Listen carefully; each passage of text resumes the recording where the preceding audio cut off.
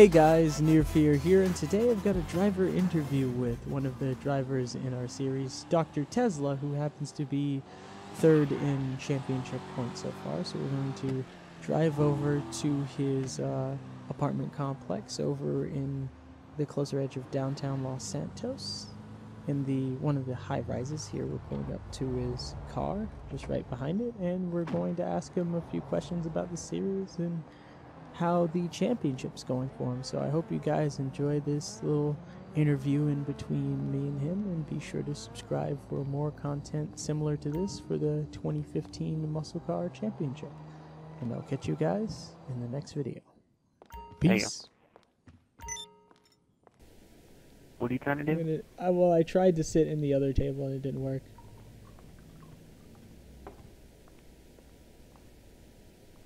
An evening at Tezla's. Hey, no getting liquored up.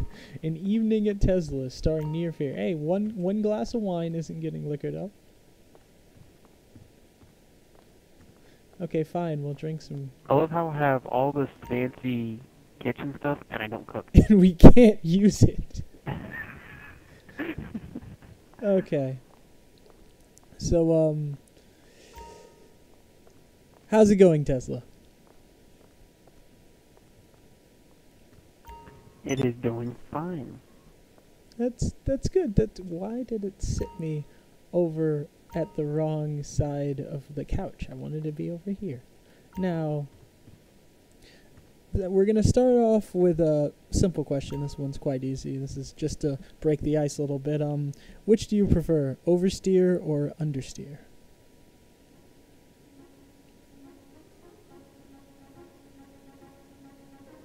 Oversteer within reason. Explain that a little bit. Just a little bit. Within reason, as in, I don't like the accident of the car pitching out at every turn all the time. Okay, fair enough. I do prefer oversteer to where if I have to, I can kick the rear of the car out with some ease, but not constant. So, just enough, but not over the edge. Yes. Alright. Fair enough, fair enough.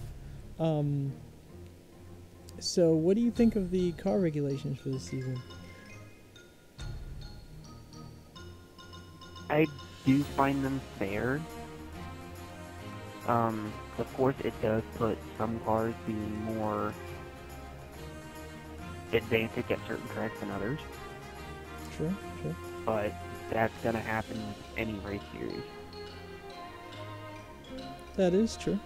How do you feel about your current car's performance? Like, how well do you feel that it fits in the current running of cars? My current car,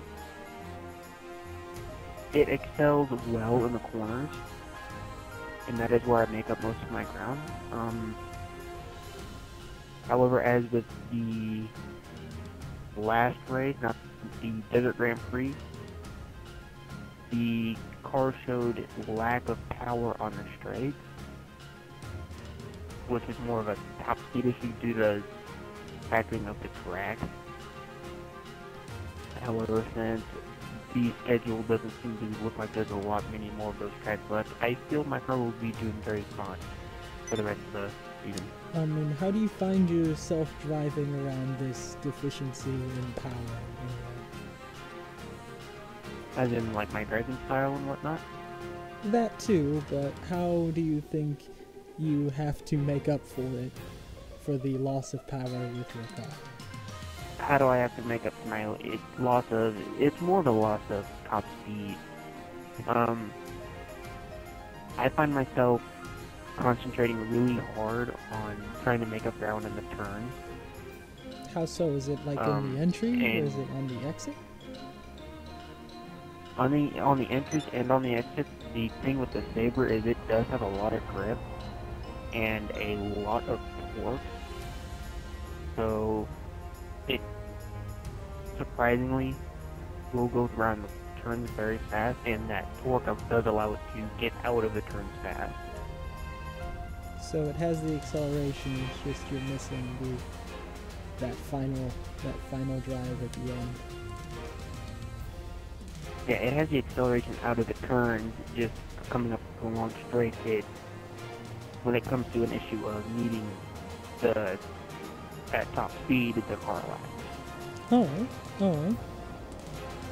Well, there's some good news for you at the end of this. You are currently third in the season standings, with Near's DNF and O'Hara's failing to qualify in the last race. How does it feel to know that you're on the top step going into the fourth round? Well, one of the top steps, anyway.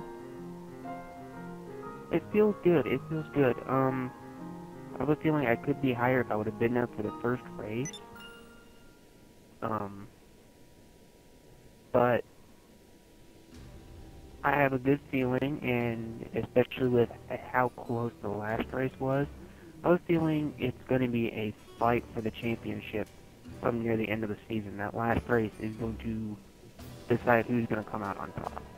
Alright, so down to the wire. Yeah. Alright.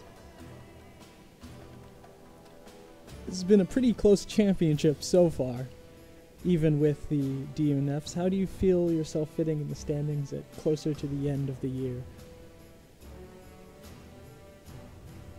Well, as I said, because of, based on what we saw last race, the cars are on a track that is not all about top speed. The cars are going to be so close, and the drivers are so close together that it's going to be who can be the most consistent.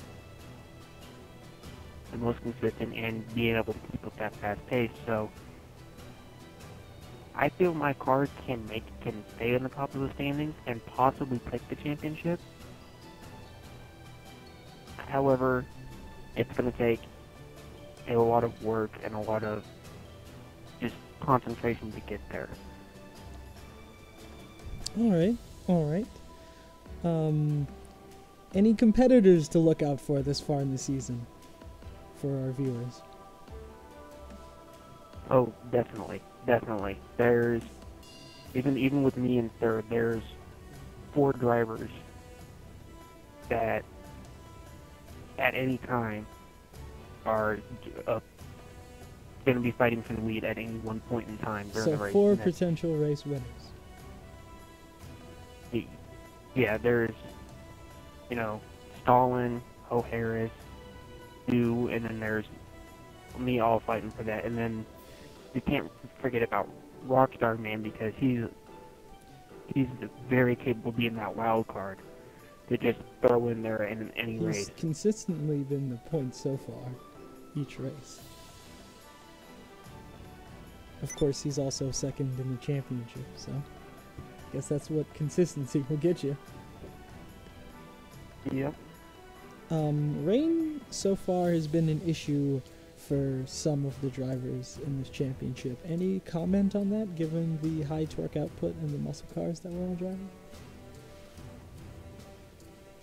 That's another reason why I like my Saber a lot, is because my Saber has a lot, as I said, a lot of grip in the turns, and that really shows in the rain. Yes, there's a lack of grip compared to when it's dry, but the car still has plenty of traction to still be able to run fast without being able to overstep the car's boundaries. The other competitors, they definitely need to stay on their toes in the rain. I think it's an interesting factor with the rain playing into it, because it definitely mixes up and shows what the drivers are definitely capable of when the grip that they tend to rely on for most of the race isn't buried in one. It shows what they can do when they have to take a step back. Alright, so it's more of a trial and error, catch and not crash type thing? Mm-hmm. Alright. There's also been an issue of slipstream on the shorter tracks. What are some of the ways that you've gone about driving around this issue of slipstream and the immediate boost it tends to give the engine?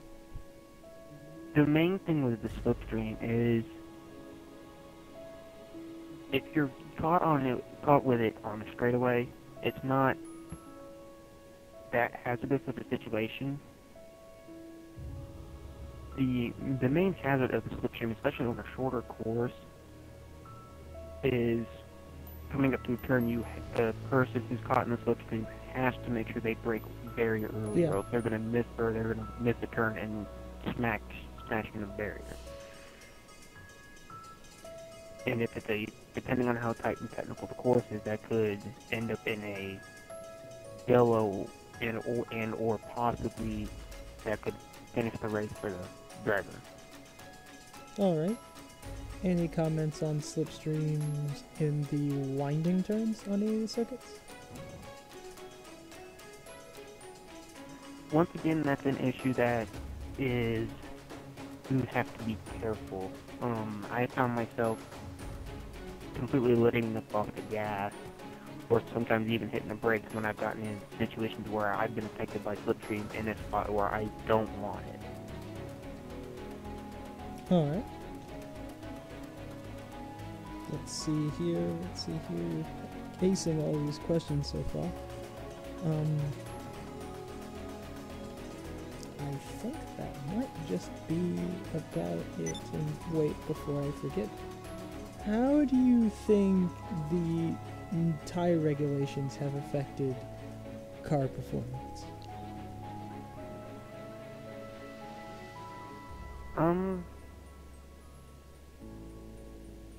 I don't think the tire regulations have affected it too much at all, especially due to the fact that the tire regulations are the universal compound. Well, it's the universal compound along with the issue of that they are the tires that originally came onto the car. Yeah. So it's not an issue of the car is not used to the tires. The cars are used to them. It's just there is excess power, and the driver just has to compensate for it, whether it's something such as hitting on the gas a little later or braking a little earlier, which is going to be an issue when it comes to adding power to really any vehicle. Alright. There's been a new pit stop rule put in place. I know that was also implemented in the last race that you ran in with Jay Stalin, but drivers are now required to make 3 stops during each race. What do you think some of the best strategies are for getting some of these pit stops out of the way and possibly gaining yourself a lead at the end of a race? The best pit stops are... The best pit stop strategy is really to divide the amount of laps into thirds and try to around each third of the race. However, say you're 5 laps away from your planned pit stop and yellow comes out. That's a good time to take a pit. You may lose a position, but you're not going to lose any ground. And the way you've lost your position there is that person did pit, and the person in front, most likely, especially early on in the race, is going to have to pit eventually. Yeah. And they're probably going to pit sometime around in the next 5 to 10 laps in that case if they haven't pit already. So you're going to make up that ground anyway. Come near towards the end of the race, that's when the pit stops really are going to make a difference. Especially when you're in the lead and your car is a little dinged up, but you've already had your 3 pit stops. When a yellow comes out, you're faced with a real huge dilemma with, do you want to stay out and stay in the lead, or pit, get a fresh car, and risk losing the lead, but having that fresh car to last the lead of the race and making sure you have a pristine car over the rest of the pack. So it's really not until a little, as I said, later on in the race, I'd say about 3/4 of the way the race to where pits really become an issue, and you definitely want to have one. You don't want to use up all 3 pits. I mean, you can if you want to, but you want to try to avoid that before that later section of the race. Because the chances of someone having a pristine car all through the race is not very high. Well, very slim to none. Alright. Fair enough. We've got some new drivers coming in from the last 2 races that we've seen. Any new tips for the new drivers, or any new drivers that would like to come into the series? New tips for new drivers? Well, I would have to say, I do enjoy seeing new drivers, because that means there's, obviously more people wanting to race, and, that's always a good sign, and more people want to race, normally the more exciting it is. And any tips I have for those new drivers is, when you're racing, it's more important to learn how to drive the car than anything else. You could be used to driving a sports car, but if you can't drive these cars like you can a sports car, you have to learn, and the driving technique between each of these muscle cars is different between each car. So you need to learn how to drive your car, and don't worry about having to take a step back. And it may not feel like you're going as fast, but if you just take time to take a step back and just find your rhythm and just work on, hitting your points in the turns, then you're going to find your times getting faster. Don't try and push the car to the smoothest right out of the box. Never a good That's idea. how you're going to end up over pushing the car and end up crashing. Those extra pit stops do end up costing you in the end. Yeah.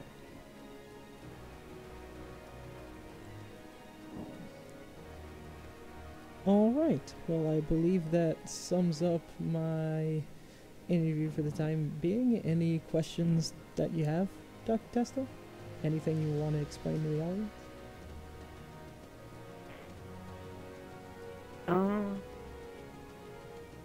No questions at this point, other than I am looking forward to running the next race.